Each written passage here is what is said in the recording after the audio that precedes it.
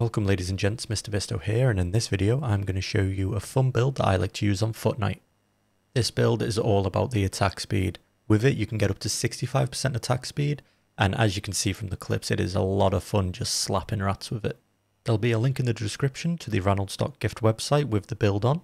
Now let's begin by looking at Foot Knight's passive and career skill. I will put a description of each of these on the screen for you so you can see it as well. Valiant Charge. Marcus charges forward, slamming into enemies and knocking them back. This is very useful as you can use it to stagger nearly everything in the game, including some lords. It's important to note that with Valiant Charge you can use block to cancel the charge at any time. You can also switch weapon, fire your ranged weapon, use equipment and explosives while charging. If you want to block join Valiant Charge, you need to make sure you're blocking before you start the charge.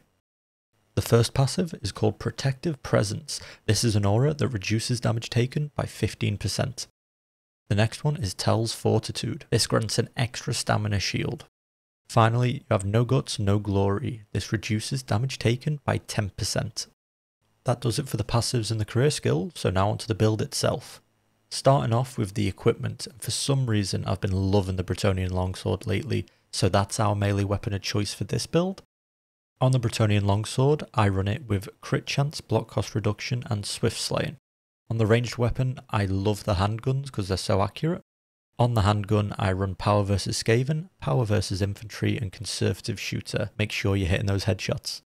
On the necklace, I have plus 20% health, plus 30% block cost reduction and bark skin. On the charm, I have plus 5% attack speed, plus 10% power versus Skaven and proxy. On the trinket, I'm using plus 30% stamina recovery, plus 5% crit chance and shrapnel. Now, moving on to the talents. For level 5, I use Bloody Unstoppable, which gives temp HP on cleave. For level 10, it's Crowd Clearer. Pushing an enemy increases attack speed by 15% for 3 seconds. On level 15, I use Enhanced Power. This increases total power by 7.5%, and it is important to remember that this is calculated before the other buffs are applied. Level 20 is Comrades in Arms.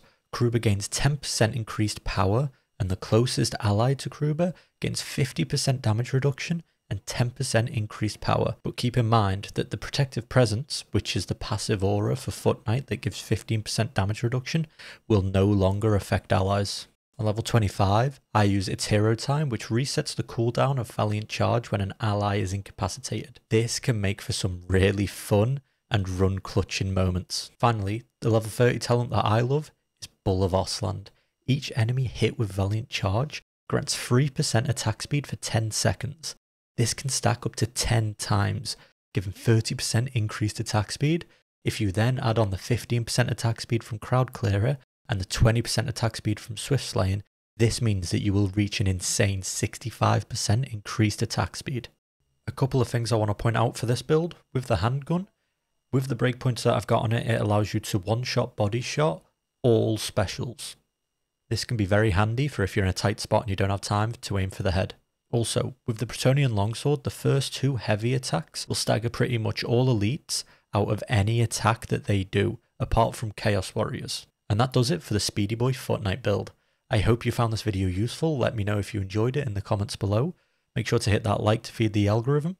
Check out the Discord to find more people to play with. The link will be in the description. Also check out Twitch where we stream rats every week. Currently, I don't have a stream schedule because of some IRL things that keep getting in the way. But if you're in the Discord, you'll get notified every time I go live anyway. But above all, keep slapping those rats.